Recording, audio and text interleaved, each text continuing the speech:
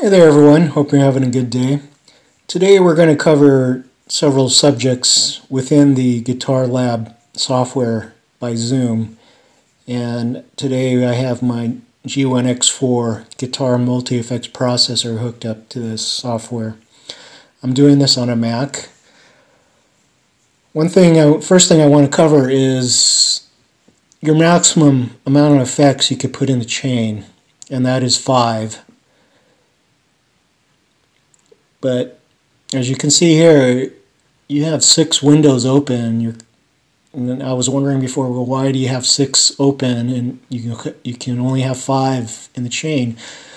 Well, the simple answer is some of these effects, I'm going to call them effects even though it may be a stomp box or amp simulator.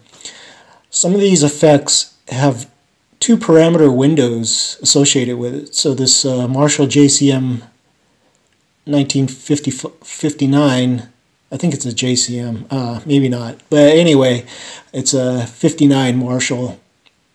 It takes up 2 parameter screens, which is pretty cool because you have all this control over this amp simulator.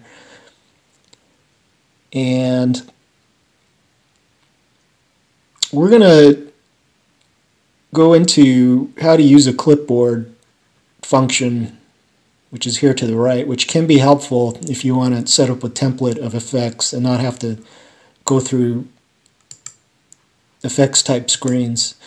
So let's say as a template, I want to have a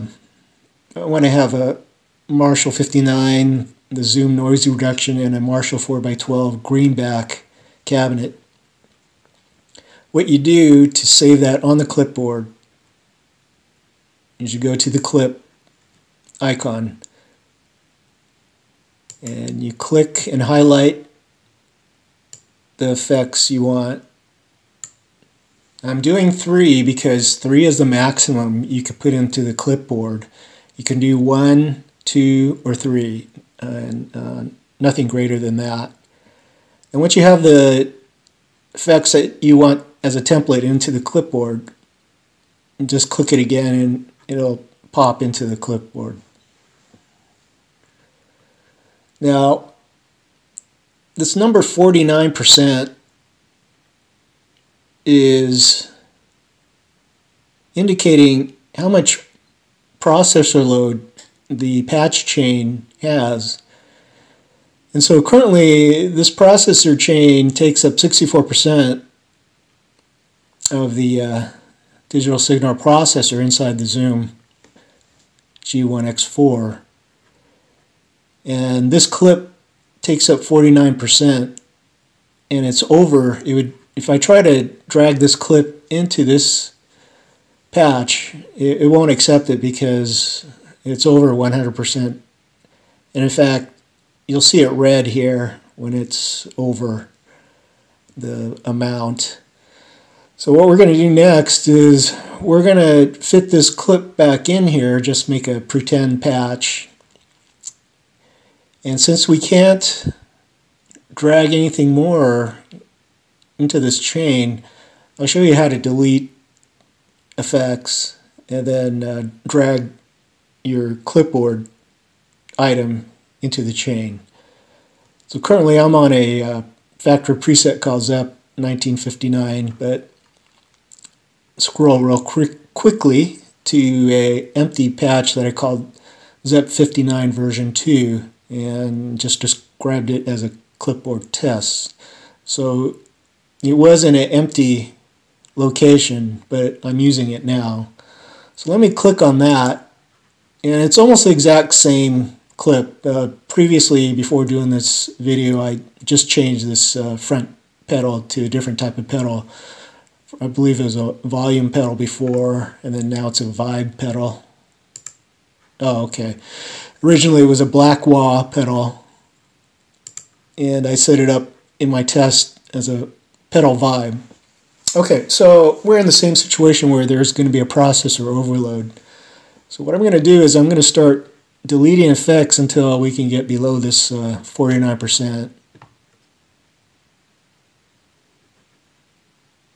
I think you only can delete one at a time. So you go to the trash can icon and then go to the item that you want to clip out,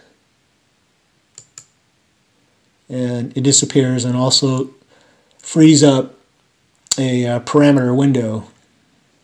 And anytime you have this, it's a bypass, and it's a space that you could fill with an effect that you want. So we're down to 62%.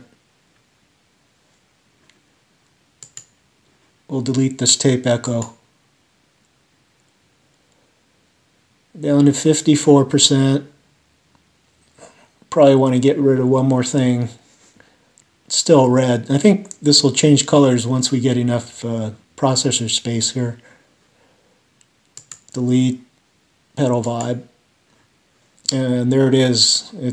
This means you're able to clip this into your effects chain, and you see your parameter windows have gone to bypass, and what remains is your amp, which takes up 2 parameter windows, and your cabinet, which takes up 1 parameter window. So to add the clip, you go to Add,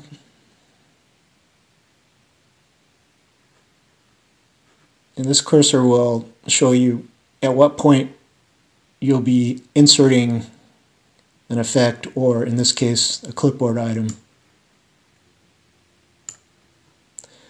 It usually comes up with a save message, at least for me, if you want to confirm the save. And it's basically asking, do you want to save this new change into the same location, which is 59, and I want to do that. Press OK. And there you have it. You have Marshall 59 go into a Marshall 4x12 greenback cabinet, into another Marshall 1959 with noise reduction, into another Marshall 4x12 greenback greenback cabinet. And as you can see down here, if you wanted to add this clip, you can't, because it'll go over the processor load limit. In fact, it's at 92%. And if you look up here, you have 1, 2, 3, 4, 5, 6, 7 parameter windows. And let me stress, you only can have 5 maximum effects up here in your chain. But the reason why you have more than 5 parameter windows is some of these effects take up to 2 windows. And in this case, each amp takes up 2 parameter screens. So your Marshall 1959 takes up 2 windows of parameters, which is cool because that means more parameters to play around with. Your cabinet takes up 1, and then you have another Marshall 1959, and you have these parameters you can play around with, which takes up 2 screens. Your noise reduction takes up 1 screen, and your cabinet takes up 1 screen. That's why you have 7 windows, even though the maximum number of quote effects is 5 up here. So I hope that helps, and I'll have more videos out on other functions in this Zoom Guitar Lab software. We'll see you later.